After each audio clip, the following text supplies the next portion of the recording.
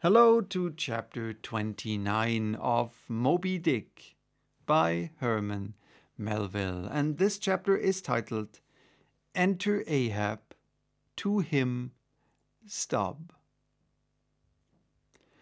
Some days elapsed, and ice and icebergs all astern, the Pequod now went rolling through the bright Quito spring, which at sea almost perpetually reigns on the threshold of the eternal August of the tropic.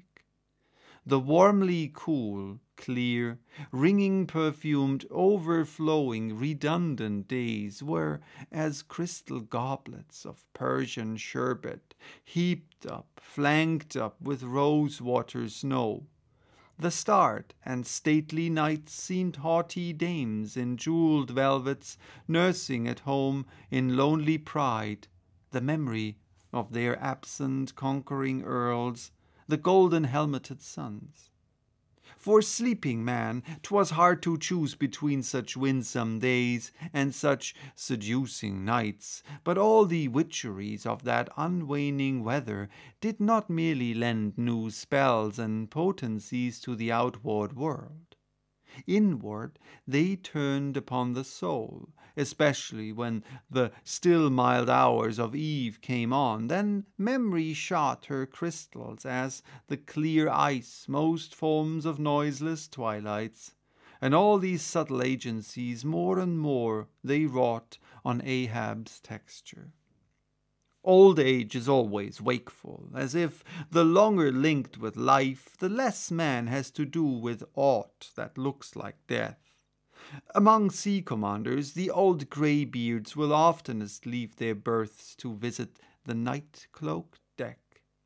It was so with Ahab, only that now, of late, he seemed so much to live in the open air that, truly speaking, his visits were more to the cabin than from the cabin to the planks. "It feels like going down into one's tomb," he would mutter to himself, "for an old captain like me to be descending this narrow scuttle to go to my grave-duck berth." So almost every 24 hours, when the watches of the night were set, and the band on deck sentineled the slumber of the band below, and when, if a rope was to be hauled upon the forecastle, the sailors flung it not rudely down, as by day, but with some cautiousness dropped it to its place for fear of disturbing their slumbering shipmates. When this sort of steady quietude would begin to prevail, habitually the silent steersman would watch the cabin scuttle, and ere long the old man would emerge, gripping at the iron banister to help his crippled way. Some considering touch of humanity was in him, for at times like these he usually abstained from patrolling the quarter-deck, because to his wearied mates seeking repose within 6 inches of his ivory heel, such would have been the reverberating crack and din of that bony step that their dreams would have been of the crunching teeth of sharks. But once the mood was on him too deep for common regardings, and as with heavy, lumber-like pace he was measuring the ship from taffrail to mainmast, Stubb, the old second mate, came up from below, and with a certain unassured deprecating humorousness hinted that no one could say nay. Now, that if Captain Ahab was pleased to walk the planks, then no one could say nay, but there might be some way of muffling the noise, hinting something indistinctly and hesitatingly about a globe of tow, and the insertion into it of the ivory heel. "Ah, Stubb, thou didst not know Ahab, then." "Am I a cannonball, Stubb," said Ahab, "that thou wouldst wad me that fashion? But go thy ways, I had forgot. Below to thy nightly grave, where such as ye sleep between shrouds, to use ye to the filling one at last. Down, dog, and kennel." starting at the unforeseen concluding exclamation of the so suddenly scornful old man. Stubb was speechless a moment, then said excitedly, "I'm not used to be spoken to that way, sir. I do but less than half like it, sir." "Avast!" gritted Ahab between his set teeth and violently moving away as if to avoid some passionate temptation.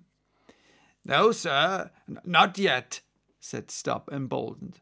"I will not tamely be called a dog, sir." "Then be called 10 times a donkey and a mule and an ass, and be gone, or I'll clear the world of thee." As he said this, Ahab advanced upon him with such overbearing terrors in his aspect that Stubb involuntarily retreated. "I was never served so before without giving a hard blow for it," muttered Stubb, as he found himself descending the cabin scuttle. "It's very queer. Stop, somehow. Now, I don't well know whether to go back and strike him or... What's that? Down here on my knees and pray for him? Yes, that was the thought coming up in me. But it would be the first time I ever did pray.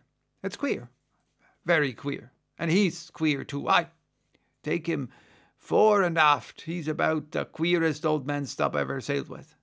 How he flashed at me, his eyes like powder pans. Is he mad?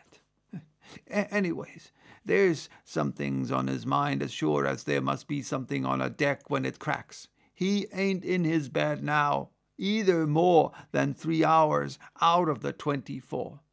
And he don't sleep then. Didn't that doughboy, the steward, tell me that of a morning he always finds the old man's hammock clothes all rumpled and tumbled, and the sheets down at the foot, and the coverlet almost tied into knots, and the pillow a sort of frightful hot, as if though a baked brick had been on it. A hot old man. I guess he's got what some folks ashore call a conscience. It's a kind of tig-dolly row, they say, worse nor a toothache. Well, I don't know what it is, but the Lord keep me from catching it. He's full of riddles. I wonder what he goes into the after-hold for. Every night, as Doughboy tells me, he suspects what's that for. I should like to know. Who's made an appointment with him in the hold? Ain't that queer now? But there's no telling. It's the old game.